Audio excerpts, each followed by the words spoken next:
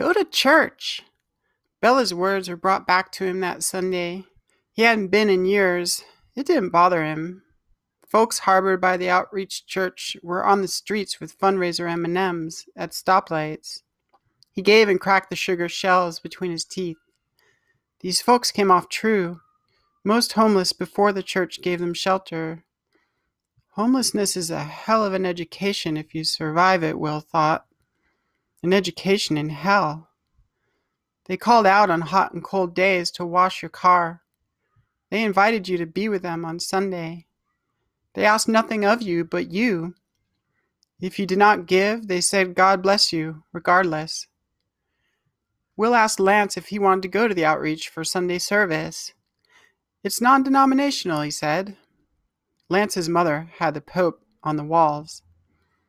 The ceremony, what is it, Baptist or something? That's what I want to find out. Lots of action, I imagine. Hands in the air, stomping your feet. A catharsis of sorts. Like Common grabbing the mic. Like water for chocolate. Like ice cream for vanilla. That might be too much.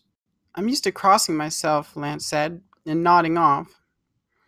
What sounds better, dancing yourself ragged, or having the blood sucked out of you in a stiff pew? Point taken. Where is it? Homan and Grand. Not exactly my part of town. God's house is your house, I assure you. Come into the fold, Will said. Point taken. What time are we looking at? 7 a.m. Forget about it. What tragedy has set you thinking on church anyway? No tragedy. I used to go when I was a kid. I haven't been in a long, long time. Is your mother coming down on you? Lance asked. Is it a girl? Bella? No, damn you. It's like I told you. I want to go. Will made the afternoon inside, listening to music with a book in his hands. He had trouble with blues. He had to be in the mood for jazz. Classical, a salve for his ears.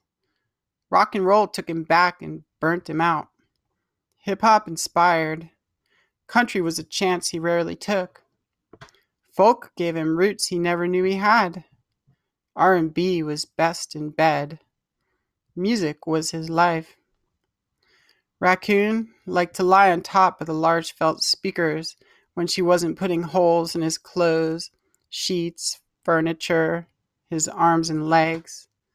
He refused to cut her claws or get her declawed. He was too simple and unfashionable in jeans to have a neutered cat without claws. She strutted like the tiger she was, with wisdom old as platinum snakes wrapped around sunned Egyptian arms. He put down the book and slept. On a steep slope of granite, water rushed forth. Helen climbed the smooth rock, finding footholds in the cracks. She was as he had seen her on the street, with a different step he had known, carrying herself with grace, holding herself high. She was wearing army green pants and she slipped, and the water carried her down toward him. He stood up, startled, and caught her by a leg as she was carried past, and the water rushed over her and his arm. He held on. Only the rushing water was heard, and only the rushing water was real, and he summoned his strength to pull her from it.